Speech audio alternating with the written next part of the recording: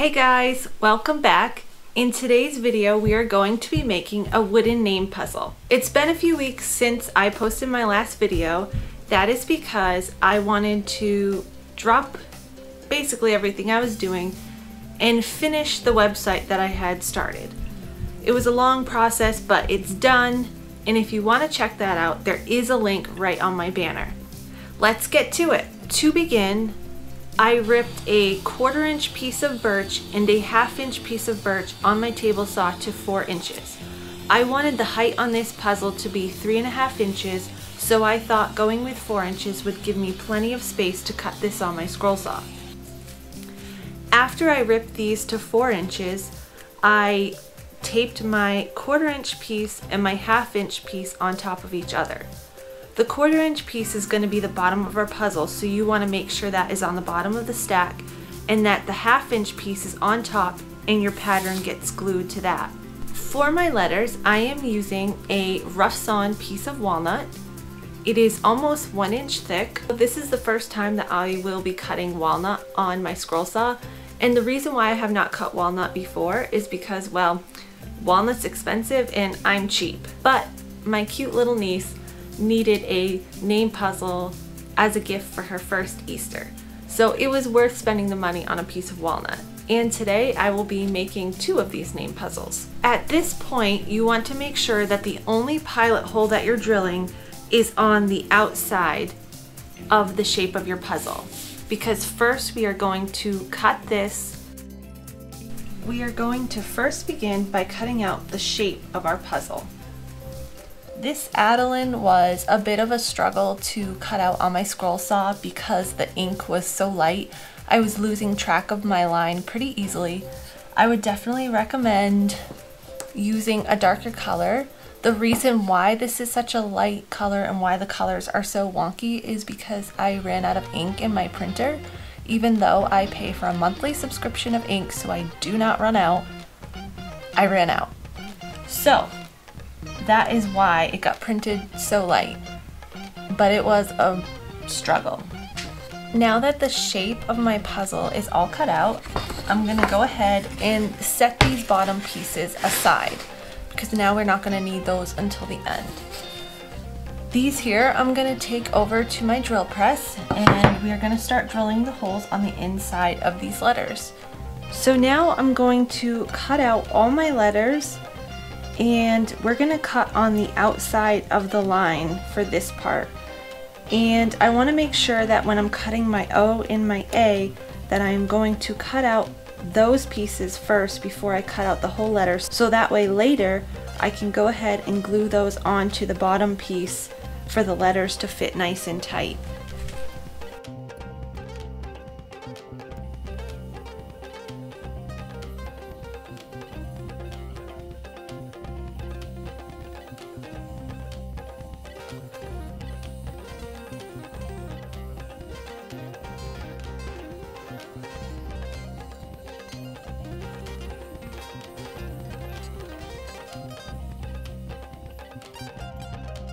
All the letters that we cut out are trashed, and we just want to keep the insides because we're going to glue these on after we get our letters cut out. So I'm going to peel the patterns off and get this sanded.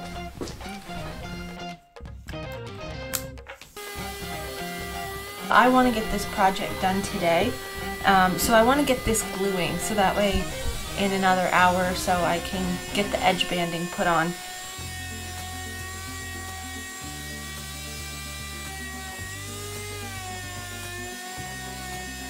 Now that all my sanding's done, I'm going to go ahead and glue the bottom piece of my puzzle on.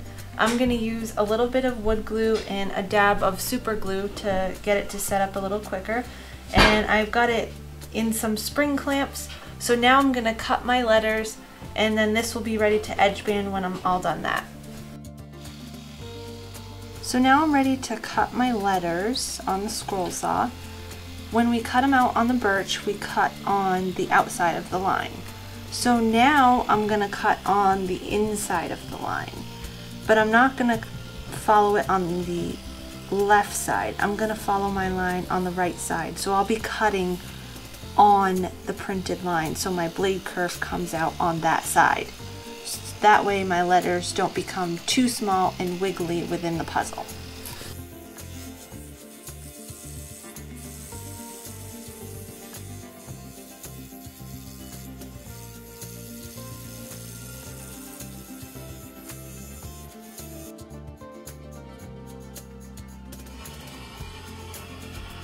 If you'd like to see how I designed this puzzle using Inkscape, I will leave a link in the description.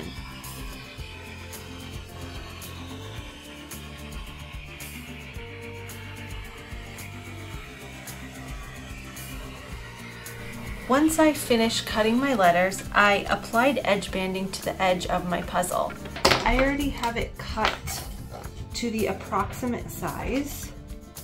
For this, you are going to need 3/4 inch edge banding.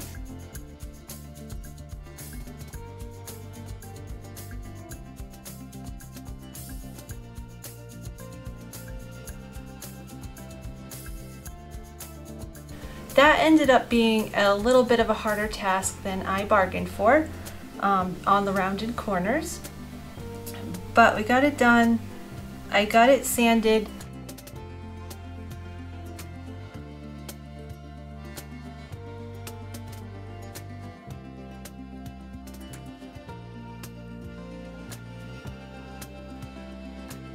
All my letters I sanded with my little gator with a 120 grit sandpaper, and now everything is ready to be oiled.